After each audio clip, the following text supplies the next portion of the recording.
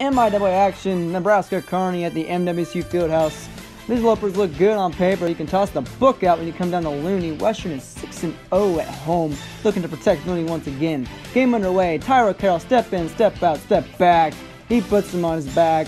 Next up is Will Eames. He puts on the move, puts up the 3-ball. Nothing but net and wet. 7-7 ball game. Wicks likes this. He's going to like this. Deron Thames dishes it off the tightrope to Bo Baker for the finish.